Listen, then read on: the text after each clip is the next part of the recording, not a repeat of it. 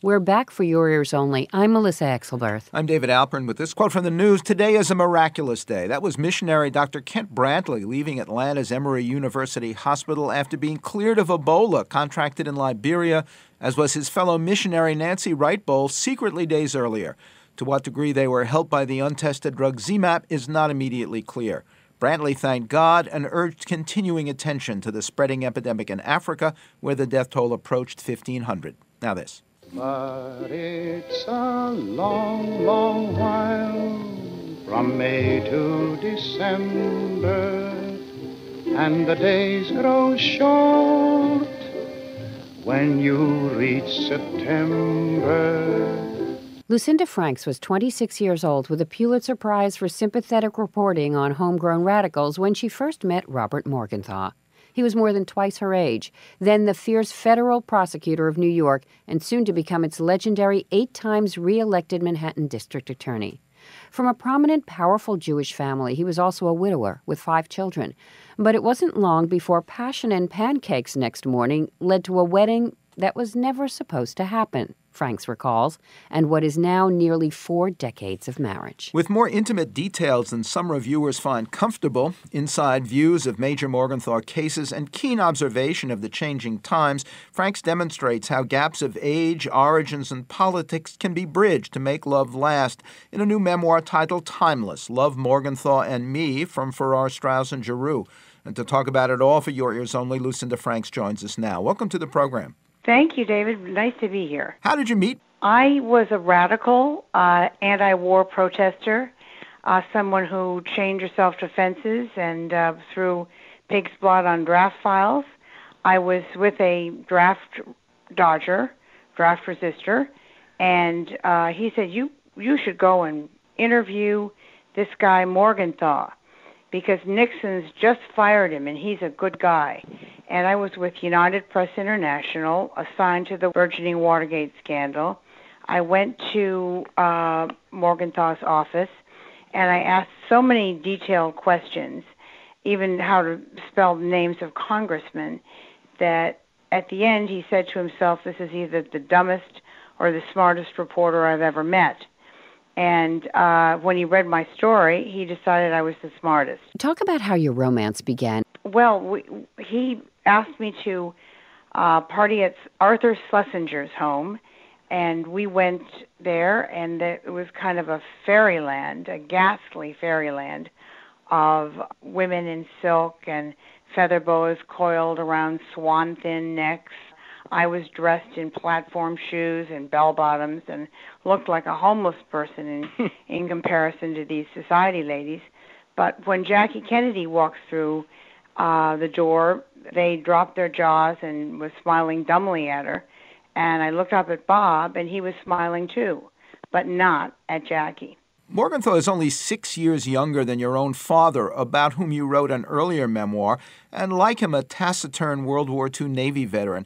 Have you come to see that as part of his appeal to you, and has learning about each of them helped you understand the other? Absolutely. I discovered that my father was a spy for the Navy and for the OSS during World War II. During the end of his life, found a Nazi uniform in his belongings, and he had always been a very mysterious man. I couldn't really get hold of him, and I think that I married Bob much earlier than this discovery, partly because he was as mysterious as my father, and there was still that need to understand a man who couldn't be understood. And I got to know that both of them had post-traumatic stress syndrome of war. What about your obligations as a journalist? Did you keep his law enforcement secrets, or did he keep them from you?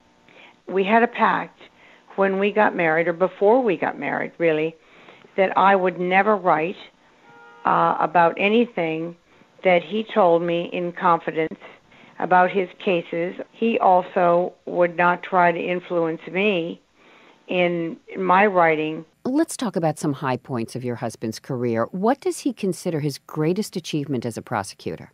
Well, he lobbied very early against the death penalty. and he had a lot of opposition back when there was, a very high crime in New York City in the late 70s. People wanted the death penalty. And finally he got the law changed, along with other people, but he led the fight. Talk about his early awareness of the terrorist threat that we came to know as Al-Qaeda and the response he got from other government officials. Yes, he had a case, the case of Meir Kahane, who was ultra-Orthodox rabbi, was murdered on the street by this terrorist, and boxes and boxes filled with plans for bombing the World Trade Center, bomb materials, blueprints, tapes, and the FBI took them, withheld them from the DA's office so the DA couldn't investigate a terrorist conspiracy, and they never looked at them. Bob warned them that something else was going to come if they didn't examine the boxes, and sure enough, in 1993, a few years later, the World Trade Center was bombed from a truck bomb, in the garage, and killed several people. And this was a preamble to 9/11. Morgenthau is now 95. Do current prosecutors still come to him for advice? Oh, all the time. He has a line sometimes of people waiting outside his office from the law firm he works in. Finally, we have to ask about the age gap you bridged so successfully 4 decades ago. How does it look now, and how do you continue to deal with it? Well, it's a very interesting dilemma because when, you're 30 years apart and the older of you is 95, there are many things you can't do that you had always done together. But we all also find things that we have in common that we never knew we had in common before. So we have wonderful discussions.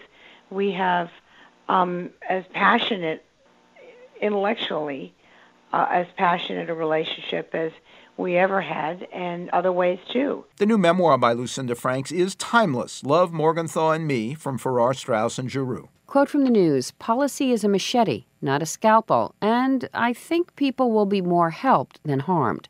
That was Dr. Nathaniel Katz at Tufts University School of Medicine on the new Drug Enforcement Administration rule to tighten prescription practices for hydrocodone and prevent abuse of the popular painkiller.